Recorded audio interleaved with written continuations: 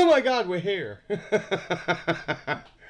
Good evening, ladies and gentlemen. Warmaster 101 here, bringing you something completely different. We're doing a reveal. If you were watching the earlier live stream today, you may have noticed this little inconspicuous package looming in the background. This inconspicuous package that many people may have guessed. Some people thought it was a flat back puppy.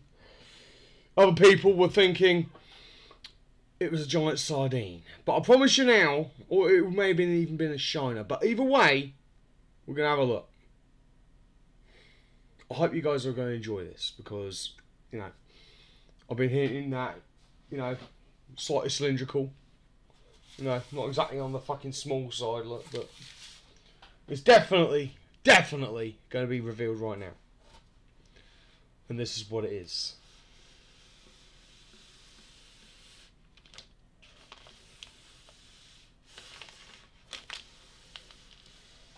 How fucking big is this tube?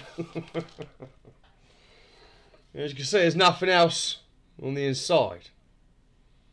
All the way down there to that little white, little glimmery thing at the bottom. I don't know what the hell that is, actually. Might be a flipping... Might be a little bit of something at the bottom there, but I don't know what it is. But anyway, this is the Fishing Planet, as you can see by the old logo there. Namu rod. This particular one is a 2-section piece made out of now I'm going to have some fun with this. Carbon monocue. Okay, well, what the fuck that is. But anyway, it's basic carbon fibre. The bag itself, got a felt and Velcro seal. Very, very nice. I like that. It's got 2 sections in here, each with their own individual little pocket. There's the front one, there's the back one. In the back one,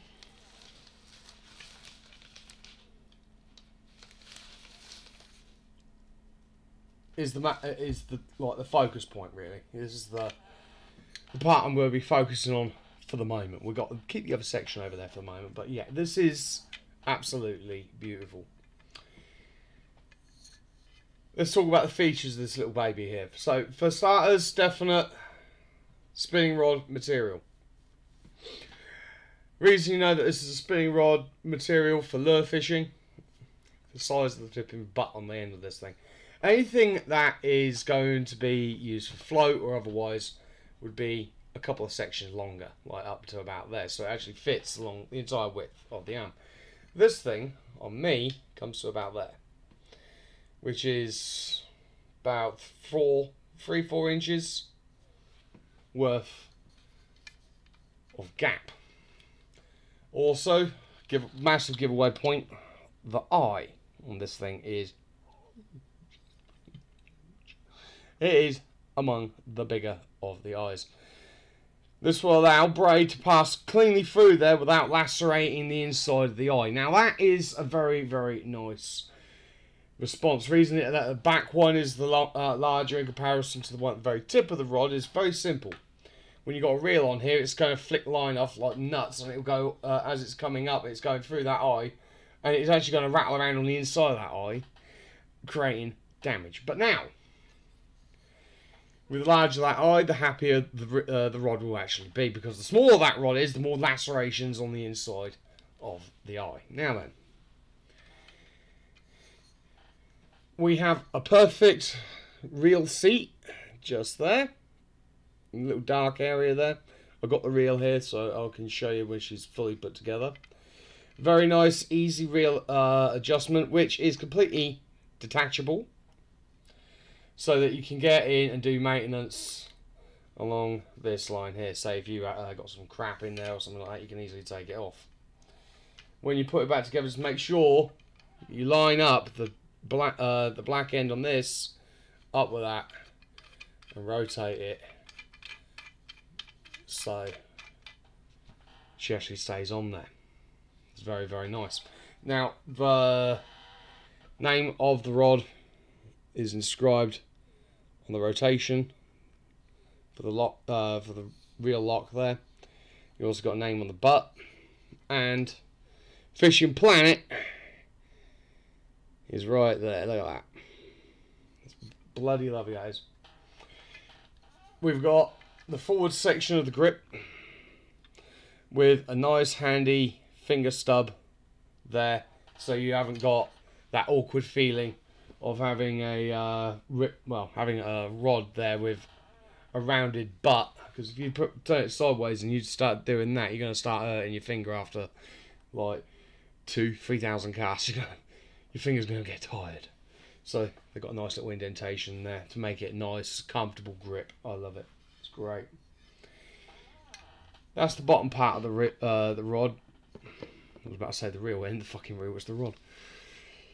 Let's go and get the smaller section. Now the smaller section is nice. It really is. Look at that. Very, very thin. Now we're going to do a bit of stress testing on this as well. So there's the joining eye, which sits above that at the end there. And the gap is about 8-inch gap in between eyes going up, tailoring off at about 4-inch gap at the top there, allowing for very fine action movement on the rod tip. Very nice. The bend on this rod is very, very stiff, and I like that because it allows for a longer cast. That means you're going to get a nice flick off that tip as it goes on. Now, when you're putting a rod together as a generalised tip, you always want to put on there, lining up the eyes like so. Don't force it in there, just so it grips nicely. And there's the rod in total. Something else that I like about this is that they've actually got, and this is becoming more prevalent as time goes on, that little hook there, which is on the right hand side, allows you to actually hook your lures on there for easy travel, which is really, really nice, really, really helpful, and it is very, very nicely made. The balance of the rod prior to putting a reel on there sits about between 4 and 5 inches. Let's move her up a little bit more. About there. Now the rod is completely made up right now, and the balance point is there. You don't want the balance point anywhere near the reel. You want the balance point sitting north of the reel, so that when it comes down time to actually do a distance cast of any kind, all the weight is in your hand and not on the rod itself. That is a very, very well made rod right there. If you want to see writing on top there, it gives you the name, and it also gives you the part number. In this case, this is the 662 ml. So if you want to have a look for that on the website, link, if Mum or War can put that up, that'd be great. My overall opinion of this rod is that it is extremely well made. I mean, really, really well made. I love it. This is great. Just put the reel on for you guys. As you can see, the reel seat goes in nicely. I haven't loaded up the reel. I've been looking at reel as well, which is nice as well. And there we go. Now, perfectly balanced. You see how I'm just holding 2 fingers here. I've got nothing at that end supporting the rod. Just 2 fingers supporting it. And right now, the main heaviest part about this entire rod reel setup is the reel. The reel itself is going to be sat in my hand quite nicely. And just flicking the tip of that rod, if I do it on camera, I can do quite a reliable cast depending on the weight of the lure that I'm using, and I'll probably get about 40-50 foot distance on a regular cast. If I really wanted to go and put some weight behind it, resting my hand on the back part of the button, just swinging it around as fast as I can. I'm not going to do it in here because I'll smash the rod up, but you'll definitely get about 150 to 200 feet out of that at a maximum, like, get the fuck out of my face kind of cast. But for this is perfect for river and canal fishing, from what I can feel. The spinning rod itself, spinning rods in comparison to casting rods, are meant for power over distance in comparison to distance over power. What I mean by that is that this thing goes out to a distance with medium power, where a casting rod, or the rod that you actually see the real people being used with the thumb on top, this thing will actually get you out further than what their rods will get you, but you will have less power at close range. The weight on this rod is geared up and is actually says underneath right there. And I'll let you have a look. Don't know if you can see that properly with the light on, but there is gearage loaded up underneath, which is very, very handy, especially if you got a selection of rods and you want to know what gearage is going to be good for this or good for that.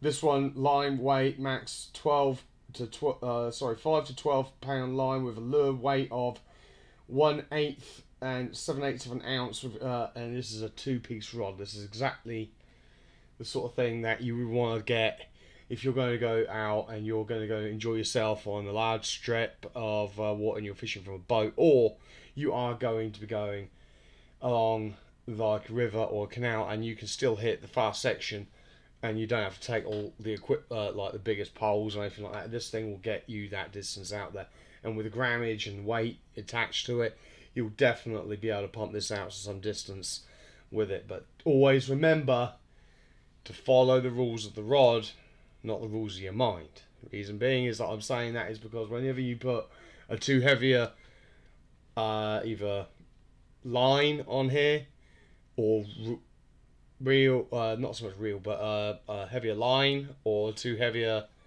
lure on here, you are going to damage something like this. And as Zombie just said, this thing is very expensive and is not one of those. This is not a cheap beginner's reel. If you want a cheap beginner's reel rod setup, if you want a cheap beginner's reel and rod setup, go and see your local tackle store. This is quality stuff here.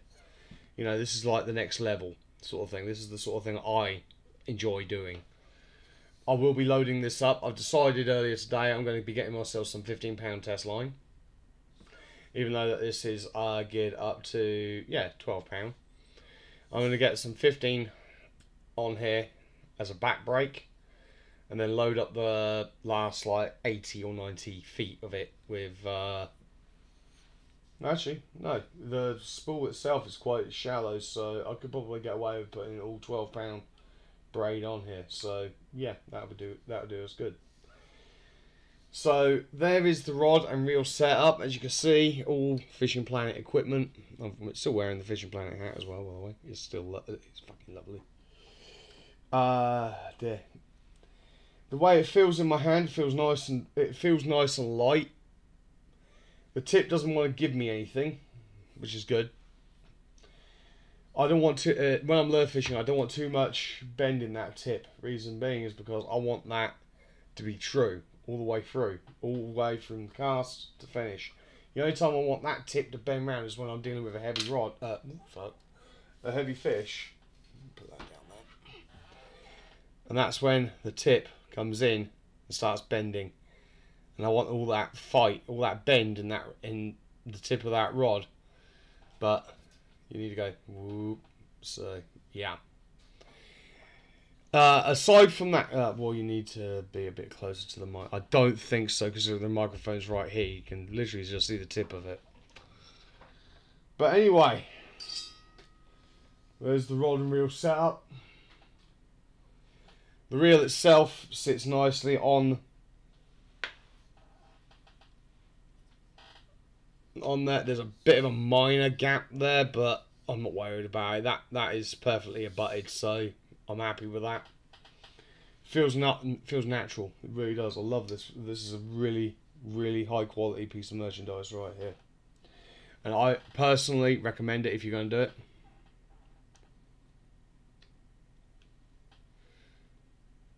Well, I can always just quit and not bother, but you know.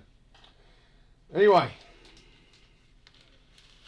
the bag itself, like I said, comes in 2 sections. This feels with it's got like Not so much a felt, but come here, you fuck knuckle.